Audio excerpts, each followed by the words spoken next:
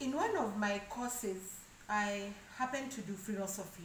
And actually, that's what I'm undertaking this time. And in philosophy, there's a book I'm doing, and I'm trying to summarize that book. But what has captivated my mind is the way human beings love fiction. And in fiction, those movies, they can analyze. That's our mind. We can analyze how it will be and even the end of it.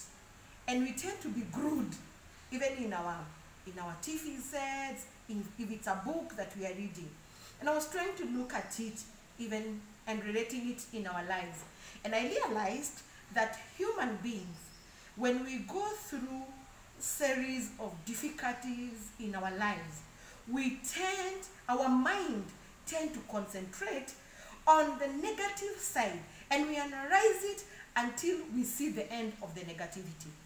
And our mind will send us to see how it will be so difficult, how the outcome would look like, and the outcome would be very difficult, and the end of outcome will be a tragedy. And our mind would walk through that direction.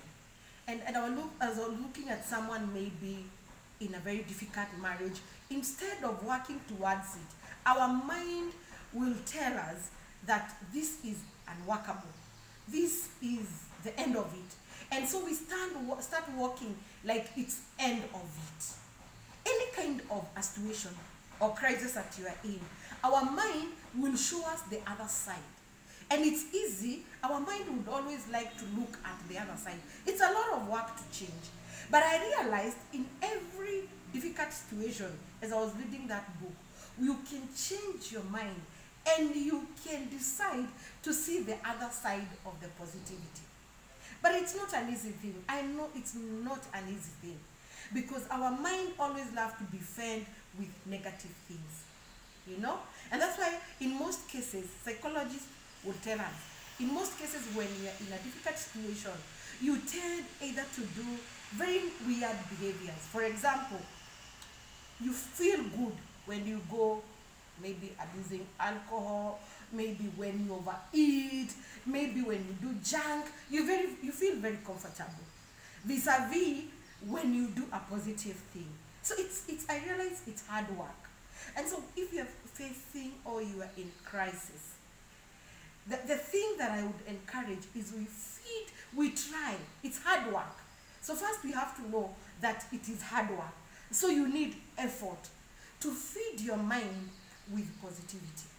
And I'm telling you, if you feed your mind with positivity, you will get the end results of positivity. So the example that I have just given, if you're in a crisis, a marriage that is not working, for example, you try to give it a positive thing, such that even if it will end or it will work for the best. And so any kind of challenge that you could be, any kind of crisis that you could be, try. No, it's hard work, but try to feed positivity in your mind. And I'm telling you, you'll get positive answer. Thank you so much. It's just that for today, that our mind will always want the negative part. But we can look at it and give our mind the positive part. Thank you so much.